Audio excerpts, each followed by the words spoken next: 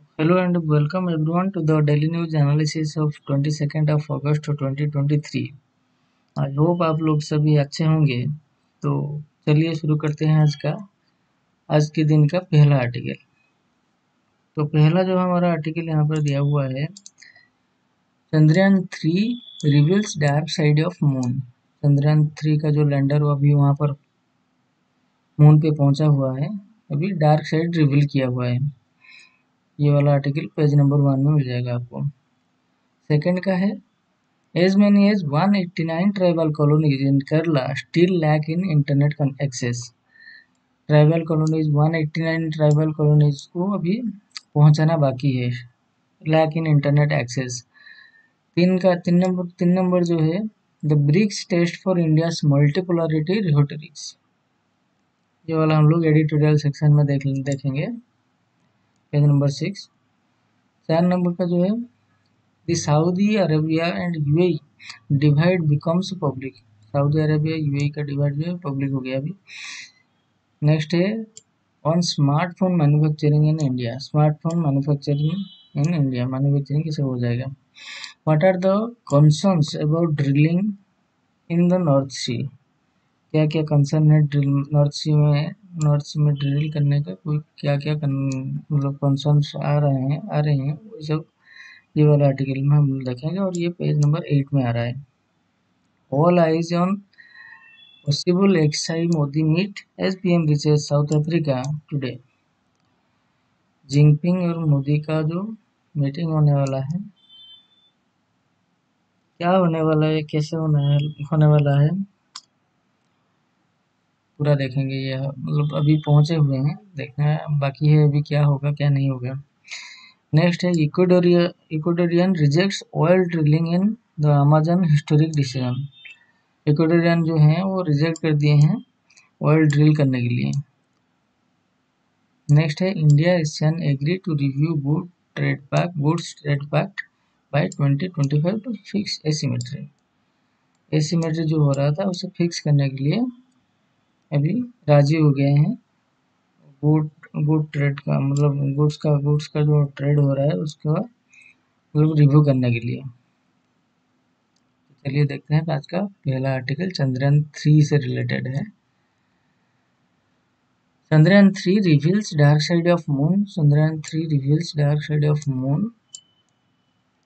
Ahead of the scheduled landing of the Chandrayaan-3 lander on Moon on Wednesday, the Indian Space Research Organisation (ISRO) on Monday releases images of far side of lunar surface। far side मतलब यहाँ पर क्या है, मतलब जो हमें दिखाई नहीं देता है जनरली, दूसरे साइड का मतलब मून का दूसरे साइड जो है उसी का पिक्चर इमेज अभी दिया हुआ है। The far side is also known as the dark side of the moon as it is always hidden from earth। The images were captured on August 19 by lander hazard detection and avoidance camera on board the lander।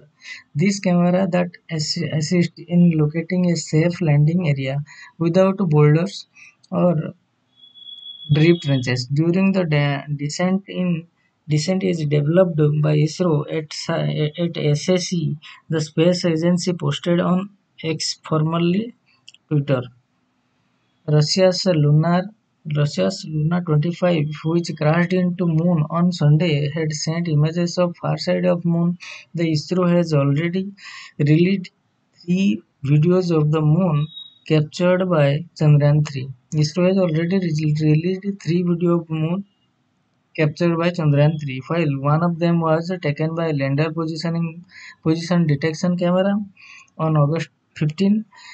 Another was taken by lander image camera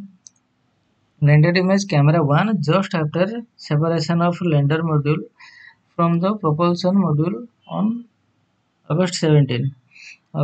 On August 6, it is shared the first video of the Moon as viewed by Chandrayaan-3 during lunar orbit insertion on August 5।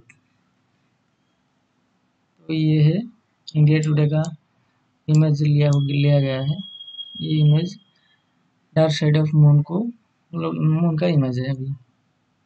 तो हम लोग देखेंगे यहाँ पर दो ही चीज़ें जो ये हो गया, lender hazard detection and evidence, lender hazard detection and evidence camera, ये क्या है, और जो प्रोपल्सन वाला था, sorry, lender position detection camera, ये वाला ये दोनों कैमरा क्या है थोड़ा चेक कर लेते हैं। तो lender hazard detection and evidence camera LHDAC helps the lender identity a safe location without boulders or deep trenches for lending within the 4 km to 2.4 km landing site during its descent ahead of the August 23 touchdown. और lender position detection camera क्या है, which is on board the lender has been turned on so that it can help in identifying the ideal location for a soft landing of lunar surface. ये दोनों check कीजिएगा। तो next हमारा जो article था वो था as many as 189 tribal colonies in Kerala still lack in internet access. Though Kerala was first state in country to declare the right to internet a basic right, as many as 189 Adivasi Uru tribal colonies spread over 12 districts in the state still have no access to internet and mobile connection. The lack of access affects the prospect of over 5,000 tribal students in these colonies. According to the data available with the Scheduled Tribes Development Department, Idukki has the highest number of tribal colonies cut off digitally from the mainland. 75 colonies accommodating 2,000 tribal students. Connor comes second with 1,140 students. Murali M. Nair, Joint Director, in charge, Directorate of Scheduled Tribes, Development Department, said the department had sought the Forest Department's permission to set up towers in tribal colonies situated inside the forest under the provision of the Forest Right Act. Internet and mobile connection in these colonies would be made available under a Union Cabinet approved project that aims at providing 4G mobile services in remote areas. Officials said that the work on setting up the towers would be launched soon after permission was granted. We hope that by December the state will be in a position to address the digital divide in the tribal colonies, said another senior officer. KFON project.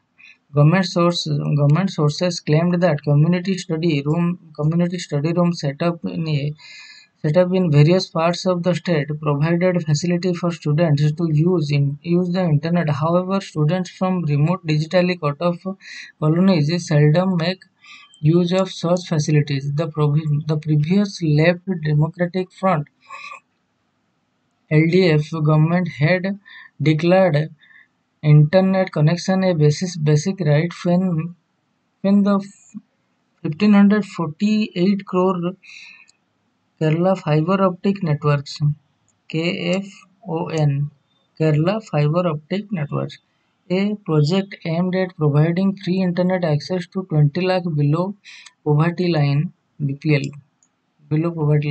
families in the state and providing internet connection at a nominal rate to the public, was launched in 2019, and the first phase of the project was commissioned in June 2023. The Kerala High Court had earlier held that the right to have access to the internet is part of the fundamental right. Is part of fundamental right to education as well as the right to privacy under Article 21 of the Constitution. ये वाला editorial का section है. The BRICS test for India's multipolarity rhetorics.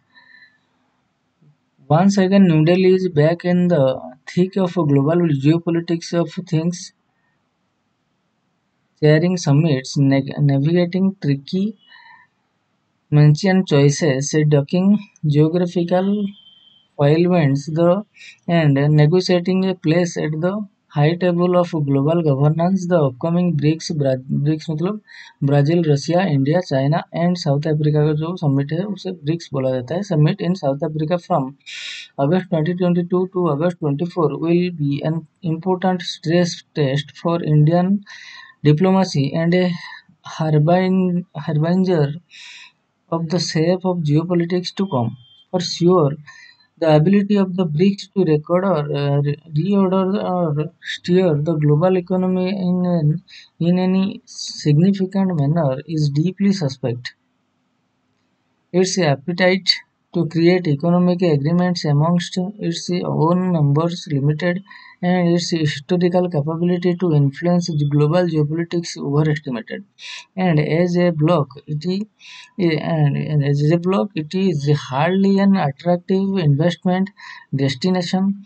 More so, BRICS today sound more revisionist and reactive than proactive or clear-headed on what it wants to do, and yet it could going forward become an entire entity capable of influencing the future of world politics, the geopolitical development of the past year or so, and the challenges faced by the United Nations system may have given another lease of life to BRICS. BRICS, after all, is also more globally represented than United Nations Security Council and G7, though less than G20, which is dominated by the West. In that sense, the choices that BRICS makes at summit makes at the summit and thereafter could have major implications for the international system. Many paths to global governance. The global governance has failed or that it risks or deeply undemocratic practices need no reputations if deeply unrepresented character of global governance institution and mechanisms has led to their failure, and there is little possibility of a more inclusive system anytime soon. Forums such as BRICS will invariably fill such important institutional vacuum no matter how inadequate that 40 odd countries have formally or informally expressed interest in joining and expanded BRICS. Just 5 countries today is reflected of the deeply held sense of against and anger in the global south countries about their place in the world. At a time of global geopolitical uncertainty, with the global order going through a major crunch, middle power, regional heavyweights, and the outliers that are weighing their options, exploring where they belong or trying to belong where they can, would want to utilize a forum such as BRICS to make sense of global geopolitical headwinds, hedge or place their bets, and influence the geopolitics around them. For instance, the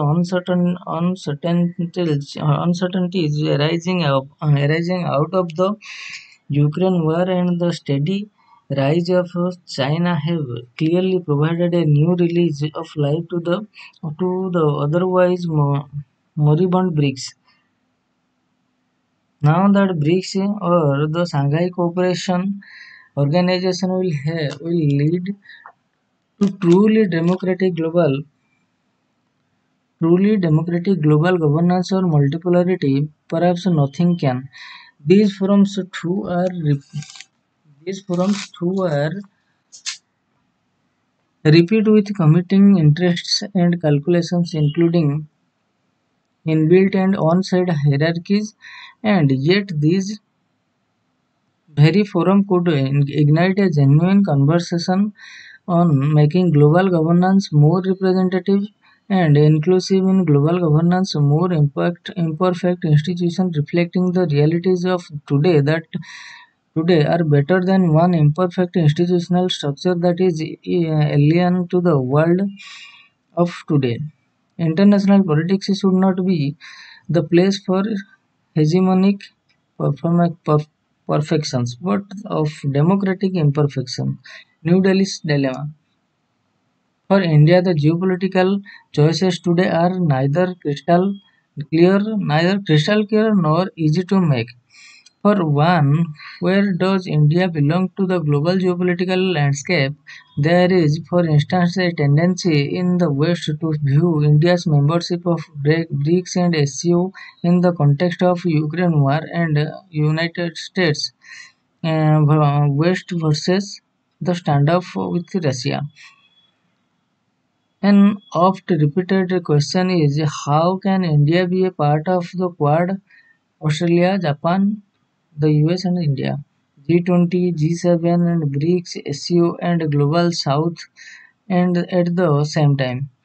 This is a deeply ahistorical view. India's active participation in Northwestern multilateral forums such as BRICS, SCO and Global South must also be seen as India's response to the undemocratic and inequitable governance structure of post-Second World War institutions such as the International Monetary Fund, the World Bank, and UNSC.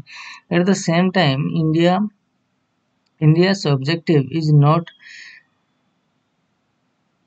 to create or belong to an anti-US West bloc either.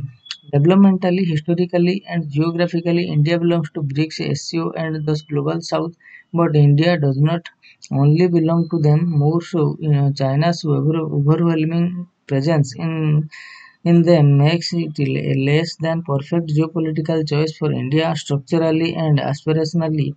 The G20, G7, Quad, and the like are where New Delhi is headed, but India's accommodation is the most influential among those forums is a long shot. India, as a result, is located right in the middle of an emerging geopolitical fault line with interests on either side, welcomed by either side, but fully belonging to neither. This could either make India as a bridge between the great divides of its lack of loyalty to neither could make it a victim or of emerging geopolitical contestation. The sharper the fault line becomes, the harder it will be for New Delhi to balance it. One of the major dangers of the current churn in global geopolitics is the rise of competing blocs in the international system, with China and Russia aligning their global interests. The organization that they are part of, whose membership they are attempting to enhance, are likely to be pitted against the status quo order led by the US and its allies. India has traditionally opposed the creation of blocs as they go against the fundamental spirit of equitable global governance and multipolarity. Multipolarity is the Indian historical imagination is about equity, inclusion and representation, not bloc rivalry. Ideologically, ideologically or otherwise, however, even if New Delhi vehemently opposes bloc politics, it will continue to get drawn into it. The question is that New Delhi must ask every step of the way as it pursues a multipolar world and alternative mechanism for global governance is whether or not it helps boost the rise of China globally. No doubt, a multipolar world requires a strong alternative global forums and perhaps even attempts at the de-dollarization, those very those very forums will go on to aid the rise of China and the strengthening of yuan. To think de-dollarization would lead to strengthening of the rupee in delusional as it believed that China and India share larger geopolitical interests. They may find value in the instrumental utility of non-Western institutions, but their end goals are fundamentally divergent given its size, economic influence, and the spread of the Belt and Road Initiative and diplomatic bandwidth. China will influence and expanded BRICS, and India, with its limited resources, would struggle to match this. Paradoxically and perhaps tragically, the more India helps strengthen Northwestern institutions and frameworks, thereby weakening the post-Second World War II World War order, the more it helps, albeit indirectly, China's revisionist agenda. The challenge before India is to choose between a China-centric world or the West-centric world order, or balance the two. If the latter is true precisely for India, the former is true Machiavellian, and balancing is going to get tougher.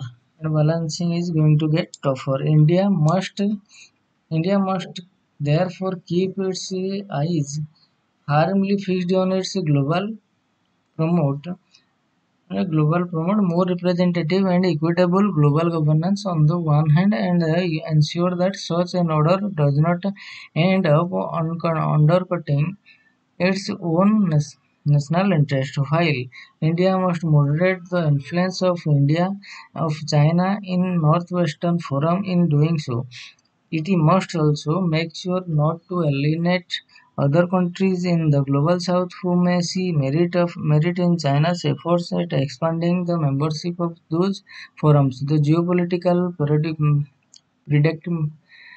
predicament this poses before New Delhi is hardly an easy one to navigate.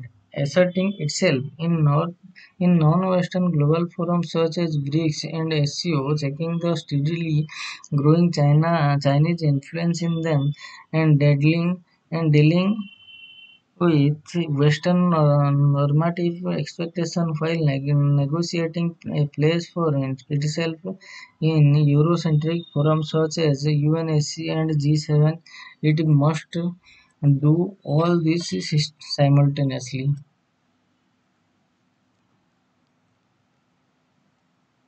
The Saudi Arabia UAE divide become public.